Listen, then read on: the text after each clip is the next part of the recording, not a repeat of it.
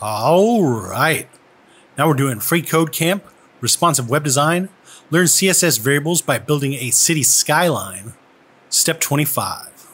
So that also didn't work, mainly because the variables we declared in BB1 do not cascade to the BB2 and BB3 sibling elements. That's just how CSS works.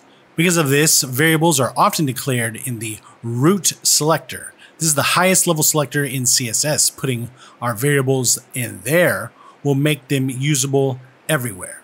So we're going to add the root selector to the top of our style sheet and move all our variable declarations in there. Okay, cool. So right here, we'll say colon root, and then we'll do the curly braces right there.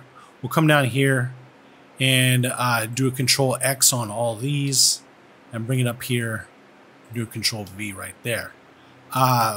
Get rid of that space. And there they are. All right. And they're looking like the colors we had instead of the colors they were. So let's check it. Looks good, and submit it. All right. Now we're on to step 26, and we'll see you next time.